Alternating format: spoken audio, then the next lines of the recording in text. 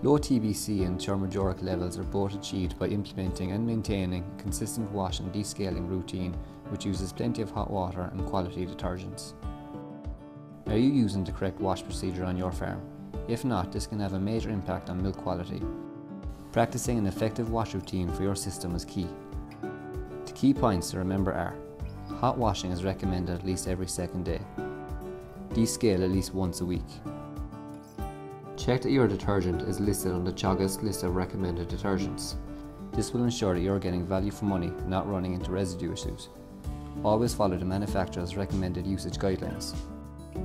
Detergent sterilizer must carry PCS numbers and be in date.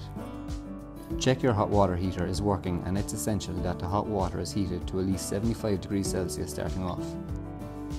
If you don't have hot enough water, or indeed enough hot water to effectively wash the plant, you are at risk of thermogenic or TBC problems. Using a clean milk filter for milking is a basic. A clean filter sock being left in at all times during the washing will ensure you protect the plate cooler. Protecting the plate cooler from any fibres, dirt or dust coming through during the wash routine is essential.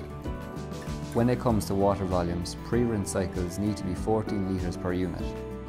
The main wash cycle needs to be 9 litres per unit, and the final rinse cycle needs to be 14 litres per unit of clean, fresh quality water. If you need help with selecting the right wash routine for your plant, please talk to a Glanbia Milk Quality Manager today.